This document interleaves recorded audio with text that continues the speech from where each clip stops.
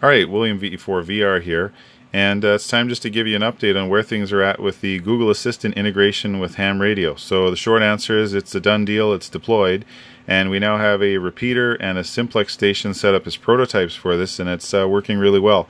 So here in Winnipeg, Canada, we have 146.76 negative offset, and that is IRLP station 1504, and we also have another station, VE4WSC, which is IRLP station 1809. So that's a duplex and a simplex test station.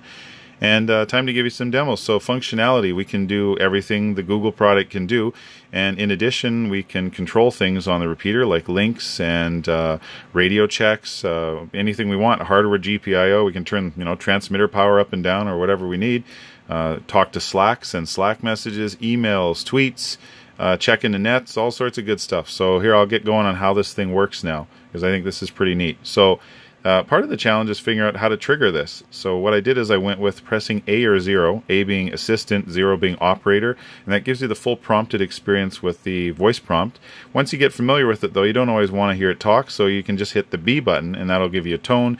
And finally, a neat feature I call the Conversational Mode. If you hit C, it'll actually just have a two-way conversation with you, and you can keep talking back and forth like a human conversation. So I'll go through the options here. So I'm going to key up.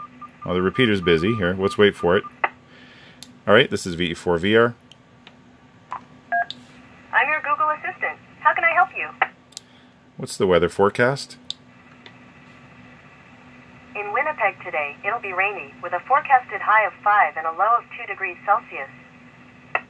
Okay, so that's just a simple invocation of Google Assistant. Now, I'll show you how this works if we don't have the prompt, because once you get doing this repetitively, you don't want to wait for that. So the B button will just give us a tone. What's the weather forecast? In Winnipeg today, it'll be rainy, with a forecasted high of 5 and a low of 2 degrees Celsius. Alright, so that's some basic functionality. But we can also do linking, tweets, Slack messages, emails, net check-ins, and even controlling GPIO on the repeater site. So we could turn the transmitter power up and down if we want, all with voice. So here, let's do some of the other functionality that's not out-of-the-box stuff. Like, let's send an email to myself. So I'm going to use the B button. This is V4VR. Tell Victor Romeo this is a test email. Got it. VE4CNR emailing William VE4VR your message. Okay, so that was an email message. And earlier I did a tweet from here too. So if I check into the repeater, it'll tweet saying, who's checking in on the repeater. And of course that could also trigger the logic to check someone in on APRS or something else interesting. I think I called it, or I think if I just say my call sign, that one triggers it. I forgot how I configure that part of the code. Alright, V4VR. V4 Victor Romeo. Sorry, I can't help with that yet, but No. I'm always learning. No, okay, I guess I got that one wrong. Let's try it again. V4VR. VE4 Victor Romeo. Got it. William VE4VR checked in. Thank you. Yeah, okay, so there we go. And that one's going to trigger a tweet. So if I refresh Twitter here in a second, I should see it talking. Oh, that's the old message still. Alright, well it's going to take, I guess, a few seconds for that to carry through. No, maybe not. Interesting. Okay, so that's another one to look at. It's still being, I guess, finicky. So what else can we do with this? Of course, we can bring up nodes in IRLP. We can connect and disconnect. So I will connect to the echo reflector without having to use full DTMF. So the echo reflector is 9990. And of course, you can set up aliases.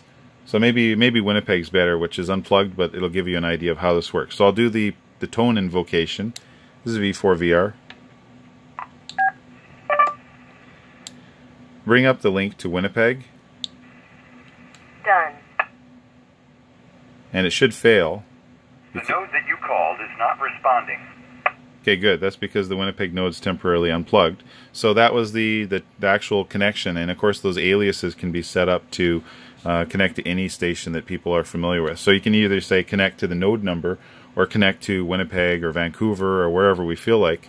I just want to see where this Twitter message is that I sent out. So I don't know, maybe the Twitter API doesn't allow me to send the duplicate message because it's precisely identical. Alright, so that's some basic functionality here. And there you have it. That's full integration. You can hit A, B, or C, or 0 to bring this up in different modes.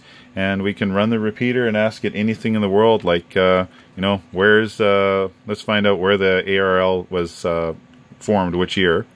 This is V4VR. When was the American Radio Relay League formed? April 6th, 1914. So that's an idea. Literally, this thing can answer any question, which anybody who uses Google Assistant knows. But now it's hooked up to radio really well. All right, V4VR.